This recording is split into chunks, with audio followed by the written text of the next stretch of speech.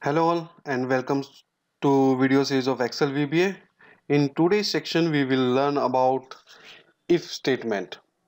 Okay, so if statement we have like a four syntax: if then and if, then else, or we can use else if also in the same. So let's look at the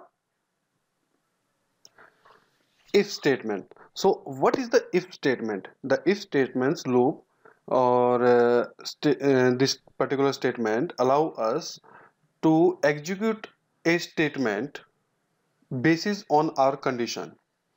So if if we have any uh, decision making problem, for example, like if I have 40 student in my class, and I have to find out how many has been passed. If they have crossed the total marks after out of 100 they have crossed the 35, then how many student has been passed in my class. So that is like decision making. If that person has been cleared more than 35 marks, then that person has been passed, or else it will be fail. So that kind of condition if we have, so we can use if statements. So we have the four kind of syntax for this one. First thing, we write the if, then we write the condition, then and the statement. It will be on single line.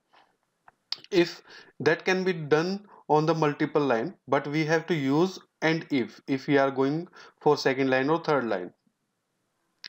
Okay, and the third one is if condition we have given, then we can use one statement, else then we can use another statement, and we can end if that one. The same thing happen with else if. Okay, so let's come with our exercise now. So we will work on student grade. So how I have given the example, if student is more than 35, then it will be the pass, and if it's less than, then it will be fail. Okay, so switch to our Excel to see the actual action. So I have opened my Excel. Before continuing to macro, let's create our smaller database. So name of student and total marks and grade. Okay, so I'll just make it.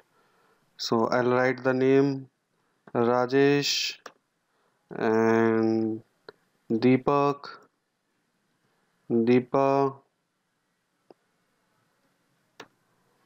and Anil, Sunil, Dhruv, Sejal. Okay, that is enough, I think. And for marks, I'll use the rent between function. So I'm sure that if you have used the basic Excel of this one, you have used. So I'll just give the minimum number of 20 and I'll put the maximum number of 100 or 100. Okay, so it will generate my number between 20 to 34. So that number has been come. Okay, I'll just copy this one and paste it as a value now. Okay, I'll put it 35 here, and this will be, say, what will be my grade. So I'll just doing the boarding of this one. So now let's switch to our action window, that is Visual Basic Editor. Okay, let's start. The first syntax we will see, if we want to give like if the person who has scored more than 35, that person should be, the grade should be passed for that one. So let's start our macro. Sub macro 1, and I'll just give the dim I as integer.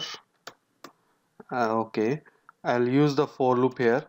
I have discussed the for loop in my previous section, so you can refer that one. For I is equal to 2, to 8, and I'll press the next here, and in this I'll use if. Okay, if that particular B2, B3, B4 is greater than 35, that person should be, the grade should be pass for that one. So I am using the cell. If I have to give the row index, so row index will be moved from top to bottom. So it will come from I, which will taken from the for loop, and my column index will be fixed, and dot value. If we will not write the dot value also, then it will work. Greater than 35, then I'll just copy this one again, Control C, dot offset,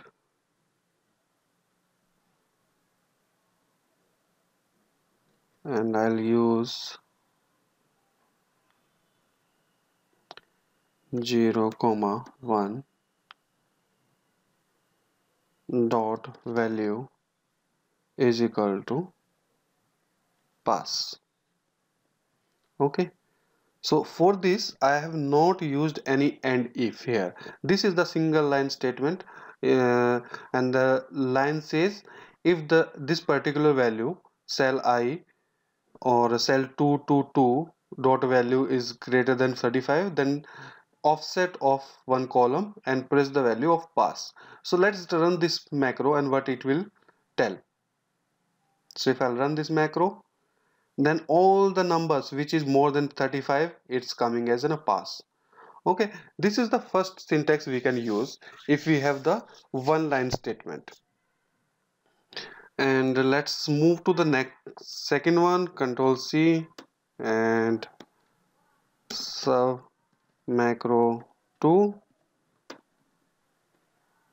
and I'll just copy this one and make the amendment in this one only. So I'll just Control C and Control V. Okay, so now I have done. So then, and I'm coming here, and if I'll try to run this one, run, then it will give me error, because if we are coming on the second line, now we have to use the and if statement. So let's try, and what is the error it will give. So I'll just press F8, and it's saying next without for. However, we have given the for, and that is next here. This error is coming because we have not and if here. If I'll write and if, then it will run. So if I'll clear this one and I'll run this macro, then it will give me the value of the same thing, pass, pass, pass, pass. So whenever we are using the second line, we have to use the and if. This is the second syntax. And let's move to our third one. So I'll just copy this one only, and we'll make the changes in this one. Okay, so we have given the pass, but now if you look at this one, Rajesh and Deepak and Anil, these are the person who has not clear 35, and we have to tell them that they are fail. Okay, so how that can be used? So I can use the else statement here, and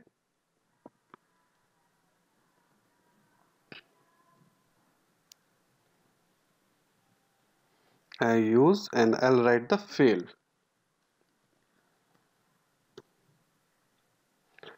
Okay, so if I'll run this one, I have used the if, then else, and then it's an and if. So I'll make the indent also, so it will be readable. So first I have used the for loop, then if, and if the person is getting more than 35, then it will be pass. If person is less than 35, then it will be fails. So let's run our macro, and what is the result it will give to us. So let's see the result. So I'll make it number 3 macro, and I'll run. So it has been given fail, fail, fail, fail. But if you notice, Anil is on 35 exactly. So this person we can't say, because we are telling that person is less than 35, then should be fail, and person more than 35, it should be pass. But Anil is on 35, so we can't say he is fail or that person is fail. So we have to use another condition which say if the person is using or is on as per that condition is equal to 35, then that person like a re-evaluation of that particular exam or that person. So I'm just using this one and I'm writing the macro 4. Okay, so now we are going to use else if, and whatever the things we are using for if, we are using that one also. Control C and Control V. Okay, else if less than or less than 35, then person is fail. But what is about the 35? So I'll just give one more else, and then I write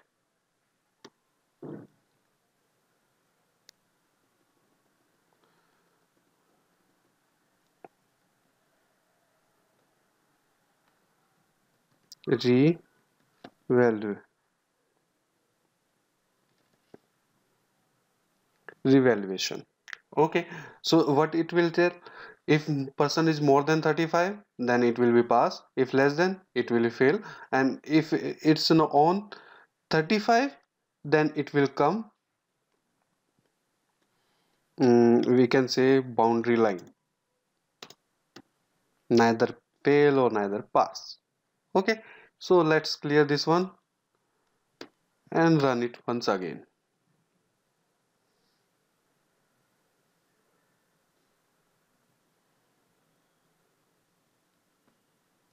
So we can see like in a person who is more than 35, the marks is total marks is more than 35, that person is pass.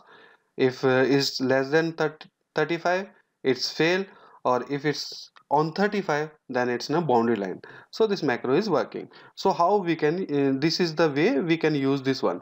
So we can use the multiple else if also. For example, if I just want to use another else if, so I can place it after else if loop, but else will come at the last. So after else it will be finish. So else statement. Okay, this is the one statement we have used. If you want to execute multiple statement or multiple operation, for example, one thing I have written like if this person is pass, second thing I want to that particular password should be comes in green, so I can write here.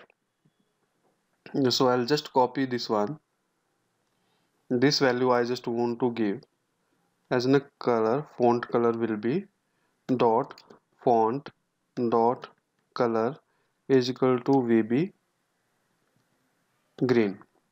Okay, and the same thing, if the fail, then it will become in red.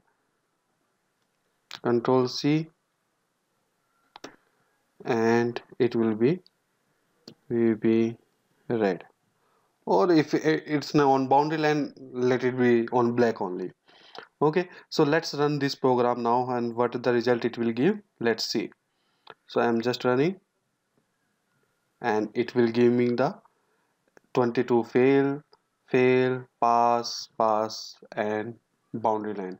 So this is all about how we can use this particular if else, or if else if, and then else, and then end if function. So this is all about today's if statement.